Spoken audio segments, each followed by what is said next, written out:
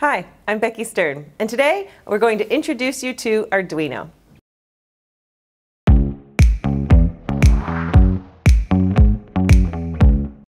Arduino is a platform that makes it easy to tinker with technology. This family of microcontroller boards lets you sense the world around you and control electrical devices. The word Arduino refers to several layers of the circuit prototyping process. The hardware, both the official Arduino boards and the thousands of derivative Arduino compatibles. The software used to communicate with the hardware is called an integrated development environment, the Arduino IDE. The programming language you'll use is also called Arduino, and it's based on C++. And Arduino also refers to the trademark of the Arduino Corporation that manufactures official boards and maintains the open source documentation that helps make the ecosystem free and easy to share. Arduino is a huge global community, which means you can find nearly infinite amount of inspirational projects, sample code, and answers to your questions online. If you follow along with this series, you'll do experiments to build up your skills and familiarity with the key concepts of controlling components with electricity, as well as coding in the Arduino language. You can find my recommendations for the parts you'll want to get started in the description, as well as links to circuit simulators you can use to practice building with Arduino without having to buy anything at all. The board I recommend starting with is the Arduino Uno, or compatibles such as the Adafruit Metro, SparkFun Breadboard, or Arduino.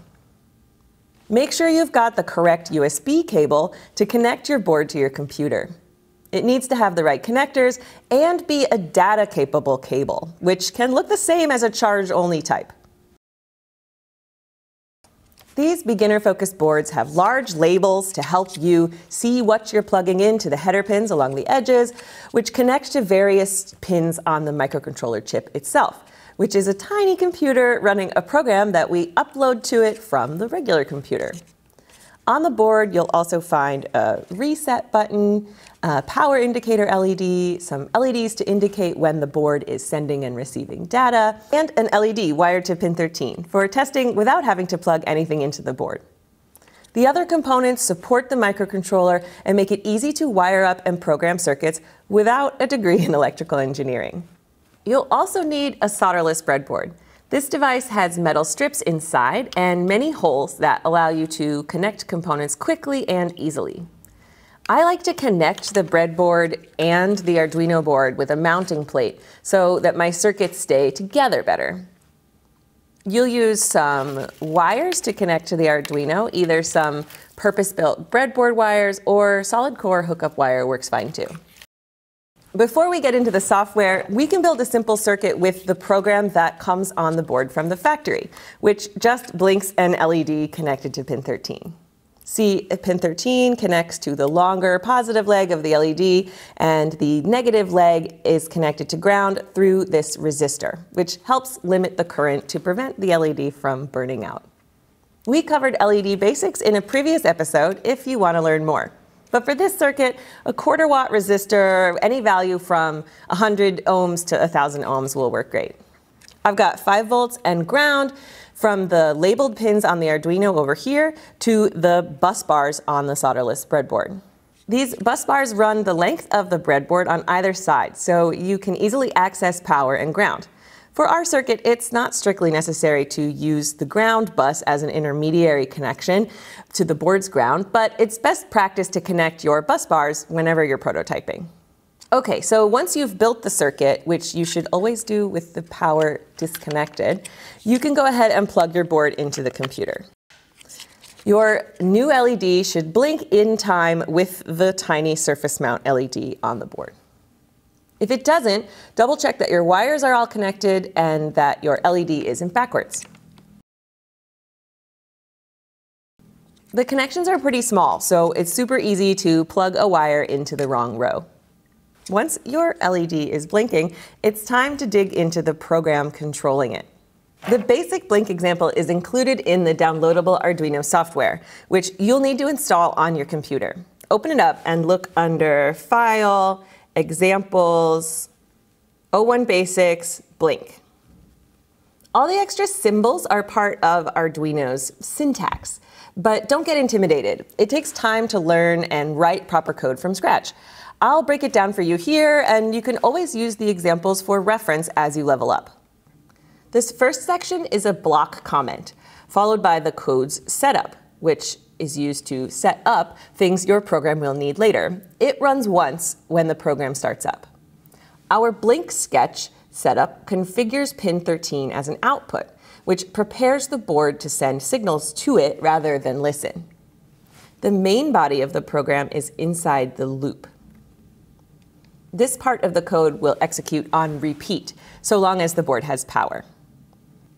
The gray text following double slashes are also comments to make the program easier to understand. The output command we're going to use is called digital write, which is a function that sets a pin high or low, on or off. To pause the program, we're using delay, which pauses for a number of milliseconds. 1 second is 1,000 milliseconds. So to summarize, the program turns an LED on and off at 1 second intervals. Let's try switching up that interval. To customize this code, you can just change the delay values, something like 500 milliseconds and like 2,000 milliseconds. And then upload the program to the board. Make sure your USB cable is plugged in and you select the board and the port from the Tools menu. If none of your ports are labeled, try unplugging your board, checking the ports menu, then replugging your board and checking the ports menu again to see what's changed. Now click the Upload button to transfer the Blink example code to the Arduino board. The LEDs labeled TX and RX will flash to show that the software is talking to the board, and then you'll get a message that says done uploading, and moments later, our custom Blink appears. If you're uploading to an Arduino compatible, you may need to install an additional driver before you're able to see the board in your port menu. Refer to your product documentation to see what's required. Now that you've got a digital example working, it's time to talk more about things Arduino can do. Sure, blinking is great, but it can also tell the LED to be somewhere in between full on and full off. We can program fading effects. But only a few pins on the Arduino are capable of this analog-ish output, and these pins are labeled on your board with a little squiggle or a mark. I'm going to unplug the Arduino before making any changes, then unplug the wire connected to pin 13 and plug it into pin 9, which is marked as a PWM pin. Open up the example in your Arduino software under File, Examples, 01 Basics, Fade.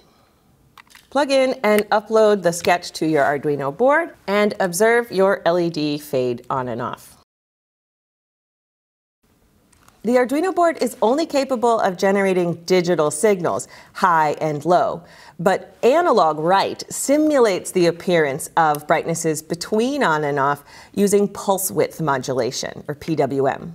The LED flashes on and off very quickly, and your eye interprets a dimmer light. The ratio of time the LED spends on versus off determines how bright or dim the LED appears. Let's look at the code to learn how this fading is achieved. I've turned on line numbers in the Arduino preferences in order to be able to better reference the different parts of the code. Lines 16 through 18 declare 3 variables used in the program. The setup configures pin 9 as an output on line 23. On line 29, the function analog write sets pin 9 to whatever the variable brightness is at the given time. On line 32, brightness is incremented by fade amount, which is 5. Line 35 uses an if statement to check brightness using comparison operators. If brightness is less than or equal to 0, or greater than or equal to 255. If the statement is true, the code inside is executed. Otherwise, it's just skipped. So this code increases the brightness until it reaches or exceeds 255, then sets fade amount to negative and decrements brightness until it reaches 0 or below 0. The delay at the end prevents the code from running so fast that you can't see the effect, And the fast flashing of PWM is why you can sometimes see LED lighting flicker when you record it on your camera or phone, depending on your shutter speed. PWM is also used to allow for color mixing in an RGB LED. One LED of each color is set to different brightnesses, and when they mix together in a single package, can form any color of light. The last concept I'd like to introduce in this intro to Arduino basics is a for loop, also called a counting loop, which counts from an initial value to an upper limit. In this program, we're counting from 0 to 255 in increments of 5, just like our LED fading program from earlier, which shows there's more than one way to write the same program. You can also wire up a few more LEDs and use a for loop to animate them. After the for loop completes its count, the rest of the main loop executes, then starts over again. I know this can all seem pretty overwhelming at first, but don't forget that you can always look stuff up online when you get stuck. The Arduino site has an excellent reference section where you can find explanations and examples of every part of the code, and a community forum where you can get help with your own projects. I've put links to some resources in the description. Digi-Key's got more videos on Arduino to watch while you wait for next time when we'll cover inputs and sensors. If you've got some more insight for Arduino beginners, please leave a comment and we can all learn together. Check out the playlist with the rest of the series and subscribe to make sure you don't miss the next one.